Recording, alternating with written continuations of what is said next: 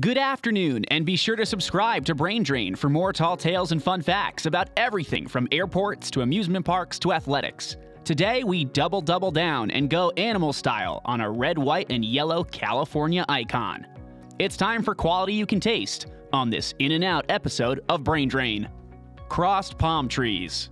Every In-N-Out is owned and operated by the Snyder family, starting with Harry and Esther in 1948 and all the way to today with their granddaughter, Lindsay Snyder, who took over the presidency in 2010. The Snyder family has gracefully dealt with incredible family tragedy over the past 7 decades.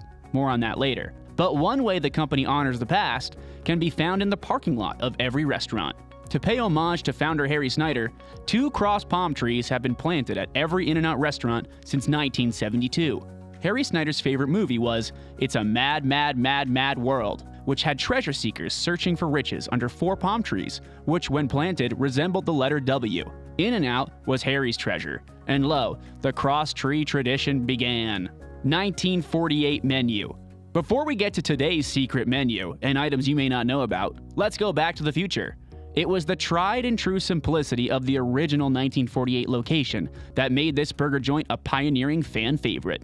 In-N-Out's first location was just over 10 square feet at Francis Quito and Garvey in the Los Angeles suburb of Baldwin Park. Thanks to Harry Snyder tinkering with 2-way speaker systems in his garage, In-N-Out would become the first drive-through hamburger stand in California. Drivers could order by talking to and through the speakers. This was different from rival car hops in California that had roller skating servers blade up to your window to take your order. The speaker system helped customers literally and figuratively get in and out. Secret menu. The secret menu isn't that secret, but it's a cool flex for curious first-time foragers. The infamous animal style was introduced on burgers in 1961. The chefs mustard cook the beef patty and add pickle, extra spread, grilled onions, and hand-leaf lettuce and tomato. If you're carb-conscious and want the spread but not the bread, go for protein style or the Flying Dutchman. Not interested in meat? Try the grilled cheese or the veggie burger. Really interested in meat? Carnivore for more with a 3x3, 4x4, or even a 5x5. Sounds like a lot, but these Mondo burgers are beloved enough that In-N-Out trademarked the triple triple and the quad quad. Even more outlandish secret menu options abound. Roadkill fries combine the Flying Dutchman with animal-style fries. Wash it down with the rare Neapolitan shake, which is 1 part chocolate, 1 part vanilla, and 1 part strawberry milkshake. Other strange secret menu items exist but aren't offered at every In-N-Out. This includes a burger monkey style, which is simply animal-style fries shoved into a double-double. If you order a Tom with 2 M's at In-N-Out, you'll get a 3x3 between 2 grilled cheeses, which act as the golden crisp buns. Some adventurous eaters have even gotten away with a Thousand Island milkshake, curly cheese fries, and likely a stomach ache. People often leave with more than just food. We're talking swag. In-N-Out merch. The first In-N-Out t-shirt was designed in 1975 and featured a cartoon fryman. Every year, a designer makes a shirt that's available for purchase in-store and now online. More often than not, the shirt features the car and racing culture that Guy Snyder loved. Collections of these tees can go for gobs of money on the secondary market. Now, you can also buy pool floats, longboards, socks, sneakers, hoodies, jewelry, golf balls, dog toys, and more. Through the Vault 48 collection, you can even buy In-N-Out art printed on canvas. Much of these products are sold to benefit the In-N-Out Burger Foundation and their Slave to Nothing Foundation. In-N-Out does an incredible amount in the noble fight against human trafficking. They put their beliefs out there for all to see. On their cups, burger wrappers, and fry boats, you will find biblical verses. John 3:16 on the soda cups, Proverbs 3:5 on the milkshake cups, Revelation 3:20 on the hamburger and cheeseburger wrappers, Nahum 1:7 on the double-double wrapper. The Snyder family has been through many struggles and attribute their continued ability to fight adversity and achieve success to their faith in God. Family tragedy. Current president Lindsay Snyder had to start running the show way earlier than expected. Lindsay's uncle Richard Snyder perished in a plane crash, and her father, H. Guy Snyder, died of an accidental drug overdose in 1999. Lindsay became the sole owner of In-N-Out when she turned 35 years old. Despite these hardships, In-N-Out is known for giving back, locally and globally. In 1974, the same year red aprons were introduced to the uniform, replacing the all-white attire for employees, the burger makers at In-N-Out grilled up some goodies for performers in the Tournament of Roses parade in Pasadena, California. the company still supplies food for the musicians of Bandfest and feed the participating football teams in the Rose Bowl game. Additionally, their Feed the Homeless events can be spotted at many of their now 358 locations. Speaking of locations, locations.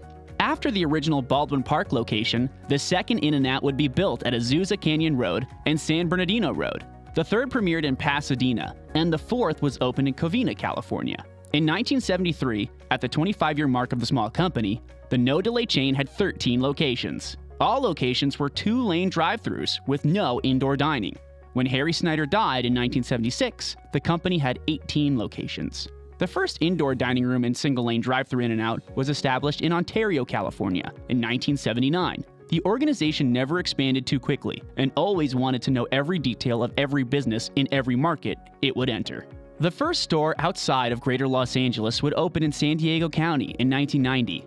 In 1992, Las Vegas, Nevada would be the first non-Southern California location. In 1993, Modesto played host to the first Northern California location. In-N-Outs quickly populated the Bay Area.